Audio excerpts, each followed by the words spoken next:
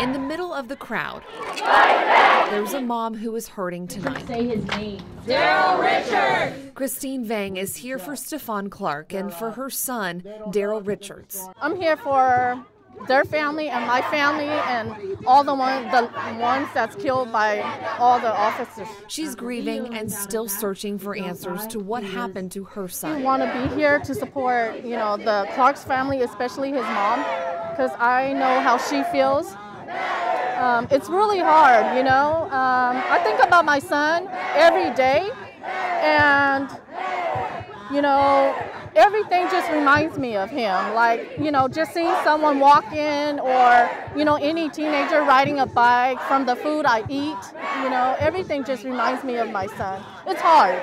I cry every day, and like my son said, "Mom, you're scaring me. Why are you always crying?" I said, "Because I miss your brother." See, what would you like the naysayers to know? What would you like the people on the other side of the table to know about this? The truth. I want them to know the truth. Christine says she's waiting on answers from Sacramento police. Still waiting. It's been 6 months. On the 6th, I'm still waiting for the officer's name. Christine wants closure. She wants justice in her son's case, in Stephon Clark's case. I'm grieving, and then I'm trying to find answers at the same time. It's what this crowd has been fighting for since exactly 1 year ago.